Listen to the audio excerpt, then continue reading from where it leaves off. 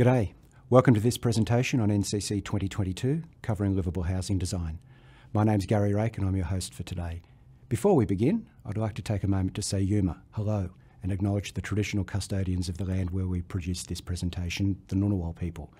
I'd also like to acknowledge traditional custodians of the land where you are viewing this presentation. I pay my respects to their elders past and present. Today's presenter is Alex Armstrong.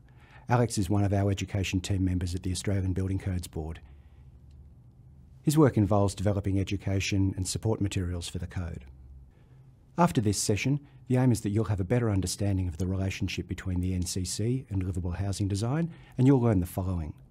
First, you'll be able to describe the changes to the National Construction Code 2022 as they relate to livable housing design. Next, you'll be able to interpret and understand some of those provisions. And lastly, you'll be able to identify when these provisions will be adopted. Now I'll hand over to Alex, who will take you through the content. Thank you, Gary. Here is the outline for today's webinar. I'll introduce the provisions and their intent and application. I will run through the DTS compliance pathway that includes the 6 parts of the ABCB Livable Housing Design Standard. I'll cover adoption dates and further information before we have some final questions. Okay, let's get started with our presentation. The objective of the livable housing design requirements is to ensure that housing is designed to meet the needs of the community, including older people and those with mobility-related disability. The intent of livable housing design is to set out requirements that benefit all home occupants. This includes meeting the needs of people with reduced mobility. The requirements are a minimum standard and may not fully cover everyone's needs. There may be times where further design changes or home modifications are necessary to suit a person's specific needs or preferences. The livable housing provisions apply to new houses and apartments through the performance requirements in NCC Volume 1 and Volume 2. The deemed to satisfy or DTS provisions provide a compliance pathway to satisfy the performance requirements. Importantly for NCC 2022, there is a new referencing syntax, section, part, type, clause across the code. It is referred to as SPTC. For example, in the diagram, the P in G7P1 and H8P1 means these are performance requirements, and similarly, the D in G7D1, G7D2, H8D1 and H8D2 means these are DTS provisions. The livable housing requirements are in Part G7 of NCC Volume 1 and Part H8 of NCC Volume 2. These call up the ABCB standard for livable housing design. The standard details technical provisions for DTS compliance for dwellings. This table illustrates how the standard applies to apartments and dwellings. The NCC already has provisions for access to apartments in Part D4 of Volume 1. Therefore, the dwelling access provisions of the standard do not apply to Class 2 apartments. All other parts of the standard ordinarily apply. Let's take a closer look at the application of the standard to Class 2 apartments. G7D2 requires that all Class 2 sole occupancy units comply with Parts 2 to 6 of the Livable Housing Design Standard. These are shown by the blue lines on the diagram. As mentioned already, Part 1 of the standard, dwelling access, does not apply because Part D4 of NCC Volume 1 covers access to common areas in Class 2 buildings. That's indicated by the green lines on this diagram. I'll now move on to the ABCB Livable Housing Design Standard. This provides the technical details for DTS solutions. Part 1 of the standard covers dwelling access. The intent of the dwelling access requirement is to provide safe and easy access from the allotment boundary or a designated parking space. Dwelling access is covered by the DTS provisions in NCC Volume 2. Clause H8D2(1) states that a Class 1A dwelling must comply with the standard. Part 1 of the standard has 2 components: step-free access path and parking space incorporated into step-free access path. Clause H8D2(2) provides exemptions for the requirement for a step-free access path. These exemptions include where there are steep sites, where there is ramping more than allowable gradient and/or length, and where there is insufficient space. I'll now cover these in more detail. I'll start with the step-free access path, which is in Part 1 of the standard. The continuous step-free access path must be provided from the pedestrian entry at the allotment boundary or an appurtenant Class 10A garage or carport, or a car parking space provided for the exclusive use by the dwelling occupants. A continuous step-free entry from the allotment boundary to the dwelling entrance is suitable for many applications, including narrow lots, small sites and sites with minimal setbacks. An example is shown. A step-free access path may also be provided from the pertinent Class 10A garage or carport. This option is suitable for many applications including steep sites, large allotments, small sites and minimal setbacks. In the scenario shown, the dwelling entrance from the garage must meet the dwelling entrance requirements of the standard. Another option is to provide a step-free access path from a car parking space, provided it is for exclusive use by the dwelling occupants. This is suitable for many applications including steep sites and large allotments. In the scenario shown, the requirements for a step-free path must be met from the parking space to the dwelling entrance. The step-free access path must connect to the dwelling entrance door that complies with Part 2 for the standard for dwelling entrance, have no steps, be a minimum of 1000 mm wide and have a crossfall no steeper than 1 in 40. Any gates on the access path must have a minimum clear opening width of 820 mm. The access path may also include ramps. Let's now take a closer look at ramps and landings as well as decks, verandas, driveways used as part of the access path. Any ramps on the step-free access path must be a minimum of 1000 mm wide and have a gradient between 1 in 14 and 1 in 20. Ramps must also be provided with a minimum 1200 mm long landing at the top and bottom with a crossfall not steeper than 1 in 40. A step-free path may also include one step ramp. Landings are required at the end of each ramp, providing a safe transition between a sloped and level surface. The landing length must be a minimum of 1200 mm long and at least as wide as the ramp. Where a crossfall is provided for drainage, the crossfall must be 1 in 40 or shallower. Where ramping is provided by more than one slope, a landing needs to provide a safe transition. In this case, the landing is required to be a minimum 1200 mm long in each direction. For curved ramps, design guidance in Australian Standard 1428.1 may be considered. The standard permits the use of one step ramp in an access path. A step ramp assists a person to ascend a small step, no more than 190 mm, but it cannot be longer than 1900 mm or steeper than 1 in 10. It's important to remember there are other NCC requirements that apply to ramps when they are required for compliance with the Livable Housing Design Standard. For example, 11.2.4 of the housing provisions requires a slip resistance finish to the ramp surface. For most outdoor ramps, this will mean a P5 or R12 finish. Let's check in on how we're going with a quick knowledge check. True or false? As part of the DTS solution, a ramp landing can be outside the allotment boundary. The answer is false. The DTS provisions stipulate that the start of the access path is the allotment boundary, as stated in clause 1.11a. Therefore, the use of the footpath to meet the ramping or landing requirements would require a performance solution. Decks and verandas and other similar structures are a common attachment to Australian residential dwellings. Where they form part of the access path to the entrance, the requirements of the standard apply to these structures. Deck or boardwalk style paths need to comply with AS 1684 or the NAS standard for residential and low-rise steel framing. A driveway can be part of an access path if it complies with the requirements for access path gradients and length in the standard. If the gradient for a part or all of the driveway is 1 in 20 or steeper, it would be considered a ramp, and clause 1.14 and 5 would apply in the same way as for a separate access path. The second part of the dwelling access requirements covers the situation where a parking space forms part of the access path.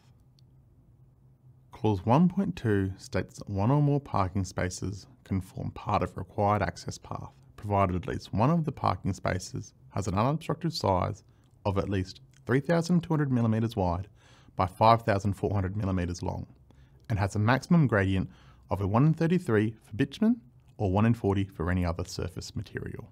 This clause applies to an appurtenant garage, carport or parking space.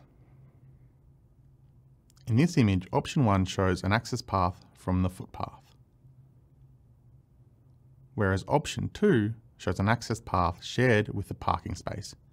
You do not have to provide both. The standard provides options. There is no need to specifically mark out the parking space. For example, by line marking, as there is no requirement for a parking space associated with a Class 1A dwelling to be marked out. The key aim for designers of access paths is to come up with a practical and safe step-free path design that makes the path accessible for all people regardless of their level of mobility. The design of the access path will be influenced by site topography, location of the building on the site, and car parking requirements. You have flexibility in choosing the materials used to form the path. The main concern that is addressed by the standard is the materials and construction methods are fit for purpose. A continuous access path needs to be clear of impediments to allow safe use. For example, avoiding objects that protrude onto the path, such as bench, posts, or letterbox. Where ramps are used, care should be taken to minimise trips and fall hazards from raised edges. We have covered Part 1 of H8D2 and the dwelling access requirements. The exemptions are provided in Part 2, H8D2. These only apply for Class 1A buildings. This is because the step-free access requirements only apply to Class 1A buildings. I'll now move on to the exemptions that may be applied. The exemptions have a prerequisite condition that an appurtenant garage, carport, or parking space is not provided. An exemption may be applied if this prerequisite is met and if one or more of the following conditions are present. The area for the access path is too steep, ramping required would exceed gradient and/or length limits, and there is insufficient space. Let's take a look at these conditions. NCC Volume 2, Clause H8D2 2A indicates you cannot apply an exemption unless you can establish that step-free access is not provided from an appurtenant garage, carport, or car parking space. Some examples are no garage, carport, or parking spaces proposed on the site, the garage, carport, or parking space is on a different level to the rest of the dwelling, and exclusive car parking is not provided. The exemption only applies to the ground where the access path would be constructed, not to the entire site. If the site has several possible locations where an access path could be constructed, and at least one of these locations is 1 in 14 or less, then the exemption would not apply. This exemption is applied to the entire access path, not just the sections considered to be ramps. Its purpose is to provide for situations where the amount of available space on the site is insufficient to accommodate a step-free access path. This may be due to the physical size of the site or regulations outside of the NCC, which limit the proportion of a site that can be covered by structures and/or impervious ground coverings. Remember, these exemptions apply only to Part 1. So, even if an exemption is applicable, all other relevant requirements of the standard must still be complied with. There are other relevant NCC provisions for dwelling access. This includes the performance requirements in Volume 2, H5P1, movement to and within a building. This affects the ramp and landings on the step-free access path, which will need to meet the DTS provisions for the slip resistance in NCC Volume 2, Clause H5D2, and the ABCB Housing Provision Standards Clauses 11.2.3, 11.2.4, and 11.2.5. We'll now move on to the dwelling entrance provisions in Part 2 of the standard. The intent of this requirement is for dwellings to be easy to enter and exit, including for older people and those with a mobility-related disability.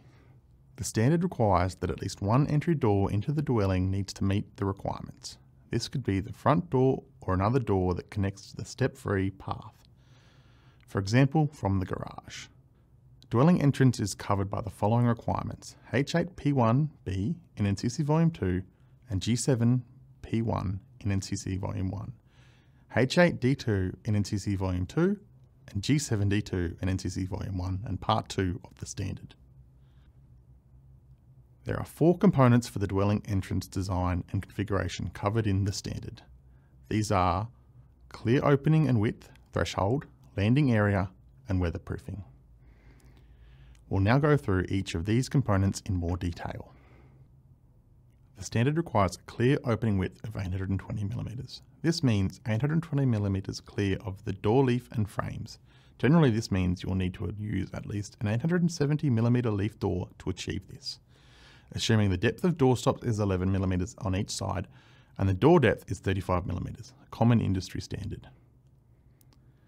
Many door types may be used, provided the overall clear opening width is not less than 820mm. For example, double bifold and stacking sliding doors. The standard provides options for complying with the threshold requirements for an entrance door. The first option is for a level threshold with a rebated door threshold sill. Another option is to have a door sill height that is no more than 5mm with a rounded or beveled edge. The third option is to provide a ramped threshold, maximum 1 in 8 gradient, within the depth of the door jamb, between the entry landing and the inside floor level. The entrance door must have a clear space of at least 1200mm by 1200mm on the external side of the door with a gradient no steeper than 1 in 40. Access to this door must be unobstructed other than by a gate or screen door. However, Clause 2.3 does not apply to an entrance door that serves an appurtenant Class 10A garage or carport. This means that where the step-free access path is provided from the garage or carport, the 1200mm by 1200mm landing area is not required. A landing provided at one end of a ramp may also be counted as a landing for the purpose of the dwelling entrance requirements.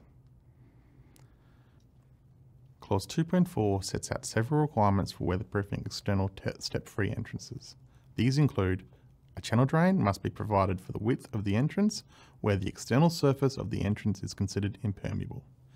This channel drain also needs to meet the requirements of H2D2, drainage of volume 2. The channel drain should be designed and constructed in a way to enable it to be inspected and cleaned. This will assist for the purpose of termite protection, if required, and keeping the drain clear in bushfire-prone areas. Where the surface of the external entrance area is decking or another permeable surface, the drainage surface below also needs to meet the requirements of H2D2 of Volume 2 and AS3959 for designated bushfire-prone areas. At the dwelling entrance, a roof covering the landing area no smaller than 1200mm by 1200mm is required where the area is also provided with a fall away from the building shallower than 1 in 40.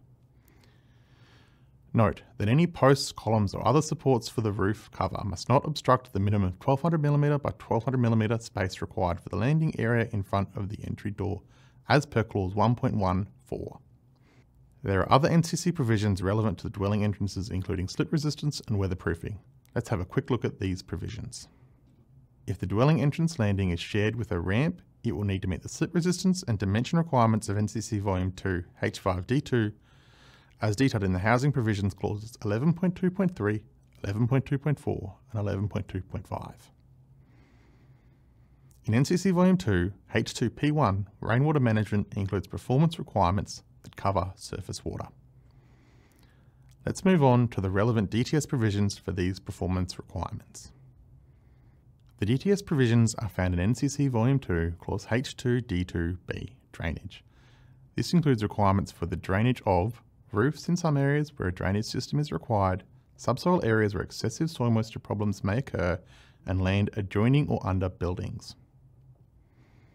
Clause H2D2 calls up Clause 3.3.3 of the ABCB Housing Provisions Standard and contains an important limitation statement that excludes a landing area for the purpose of Clause 2.3 of the standard. The next part of the standard covers internal doors and corridors. The intent of the requirements in Part 3 of the standard is to assist unimpeded movement within dwellings to improve their usability. Internal doors and corridors are covered by the following requirements: H8P1C in NCC Volume 2 and G7P1 in NCC Volume 1, H2D2 in NCC Volume 2 and G7D2 in NCC Volume 1, and Part 3 of the standard. Clause 3.1 requires an internal doorway to have a minimum clear opening of 820mm, regardless of the type of door used. The clear opening width is measured in the same way as the entrance door. The opening is to be clear of the door leaf and frames. Note that door handles are allowed to encroach in this zone. Thresholds of internal doors must be level or have a height no more than 5mm if the lip is rounded or beveled, or be ramped within the depth of the door frame and have a gradient of no more than 1 in 8. The ramp also needs to be as wide as the door frame that it sits in. A minimum clear width of 1000mm is required for corridors, hallways and the like, if they are connected to a door that is subject to Clause 3.1. The clear width is measured between the finished wall surfaces, for example plasterboard or timber cladding. You do not take the measurement between the wall skirting boards or other wall mouldings such as picture rails. Features such as power outlets, wall tiles, door stops and so on are also excluded. Door hardware may encroach the minimum required corridor width. The requirement for corridor widths does not apply to a stairway that is part of a path of travel to a shower complying with parts 5 and 6 on a level other than the entry level. Let's look at part 4 of the standard. This covers sanitary compartments. Before I outline the provisions, I would like to clarify the term sanitary compartment. Sanitary compartment is an NCC defined term and means a room or space containing a closet pan or urinal. In this first figure, the room is a sanitary compartment because it contains the closet pan. In this figure, the room containing the baths is not a sanitary compartment, as it does not contain a closet pan or urinal. Of course, the sanitary compartment is the room on the left. The sanitary compartment requirements in Part 4 of the standard are intended to improve their accessibility and usability by occupants and visitors, including older people and those with a mobility-related disability. Part 4 specifies the minimum requirements for the design and construction of at least one sanitary compartment in a dwelling to achieve this intent. Sanitary compartments are covered by the following requirements: H8P1D in NCC Volume 2 and G7P1 in NCC Volume 1, H8D2 in NCC Volume 2 and G7D2 in NCC Volume 1, and Part 4 of the standard. Part 6 of the standard also applies, which we will cover shortly. Clause 4.1, location, requires at least one sanitary compartment to be located on the ground floor or entry level of a dwelling. Clear circulation space in front of and to the side of the toilet pan improves usability for children, older people and people with a mobility disability. A sanitary compartment that is subject to Clause 4.1 needs to meet certain circulation requirements of the standard. The key requirement is a clear zone of 900mm by 1200mm immediately in front of the edge of the toilet pan. Skirting boards, architraves, toilet roll holders, doorstops, etc. may encroach on the circulation space. However, the circulation space must be clear of the door swing. Where the toilet is located within opposing side walls, such as separate compartment, there must be a minimum 900mm between the finished wall surfaces. Where the toilet pan is within a combined bathroom space, as shown in this example, the side of the vanity or other obstruction such as the bath needs to be at least 400mm from the centre line of the toilet pan. The standard also includes provisions for a shower. Part 5, shower, of the standard seeks to ensure easy and independent access for all home occupants. Showers are covered by the requirements of H8P1E in NCC Volume 2 and G7P1 in NCC Volume 1, H8D2 in NCC Volume 2 and G7D2 in NCC Volume 1, and Part 5 of the standard. Part 6 of the standard also applies, which I'll cover shortly. Regardless of the total number of showers in a dwelling, the standard only requires that one shower needs to comply with the requirements of Part 5. The compliant shower is not required to be on the ground or entry level. Clause 5.2 of the standard requires at least one shower to have a hobless step-free entry. This means the floor level within the shower recess must be level with the floor level outside of that recess, while still allowing for necessary falls to enable drainage of water to the recess floor waste. A 5mm high lip is permitted. This is commonly placed at the perimeter of the shower recess for water retention purposes. Other relevant provisions that apply to a shower include Performance Requirement H4P1 in NCC Volume 2, which covers requirements for wet areas in Class 1A dwellings, and DTS Clause H4D2, which states that compliance with AS 3740 and Part 10.2 of the Housing Provision satisfies Performance Requirement H4P1 for wet areas. The last part of the standard covers the reinforcement of bathroom and sanitary compartment walls. The intent of these requirements is to ensure that certain walls adjacent to showers, toilets and baths can support the future installation of grab rails. Reinforcements to walls is covered by the following requirements: H8P1F in NCC Volume 2 and G7P1 in NCC Volume 1, H8D2 in NCC Volume 2 and G7D2 in NCC Volume 1, and Part 6 of the standard. Wall reinforcement is not required if the walls are constructed of concrete, masonry or other material capable of supporting grab rails. This includes plaster applied to masonry or concrete for walls not capable of supporting grab rails. Wall reinforcement only applies to the sanitary compartments or bathrooms subject to requirements of Part 4 and Part 5. Just to be clear, there is no requirement to install grab rails, only the blocking or sheeting to support them. Reinforcing must be constructed using a minimum 12mm thick standard grade plywood or similar, a minimum of 25mm thick timber noggings. Nogging sizes are minimum, larger sizes are permitted, for example offcuts from framing timber. Care is required when locating a cavity slider door in a wall requiring reinforcement adjacent to a fixture. This is to ensure the door operation is not impeded by future fixings. It is also important to ensure the frame can support sheeting, linings and potential grab rails when being used. Either noggings or sheeting can provide the wall reinforcement. In this image, the location of nogging is shown. These are located at one side to the end of the bath and to an area alongside the length of the bath. If the sheeting is preferred, the required reinforcing location would look like this. For shower areas, this image illustrates the location of noggings to two sides of the shower area. If the sheeting is preferred, the required reinforcing location would look like this. There are some instances where an exemption may apply. For showers and baths, reinforcing only needs to be provided for the available width of the wall. This includes where the available wall is narrower than the required reinforcing width, or where a window encroaches in the reinforcement zone. This photo illustrates the concession. The window in the end wall encroaches most of the zone for the nogging or sheeting. It's not necessary to move the window to accommodate reinforcing, but it is necessary to provide reinforcing where the window does not encroach the reinforcement zone. The rear wall has no window and reinforcing must be provided. A freestanding bath is excluded from the requirement to provide reinforcement because it does not have adjoining walls to which grab rails could be fixed. The reinforcement provisions for toilet pans are slightly different. The main requirement is to provide sheeting to a wall adjacent to and within 460mm of the centre of the toilet pan. The required sheeting zone is shown in this image. But what happens if there is an encroachment to this zone? If there is an encroachment such as a windowsill, door, or the toilet centre line is more than 460mm from the wall, reinforcement must be provided behind the pan instead.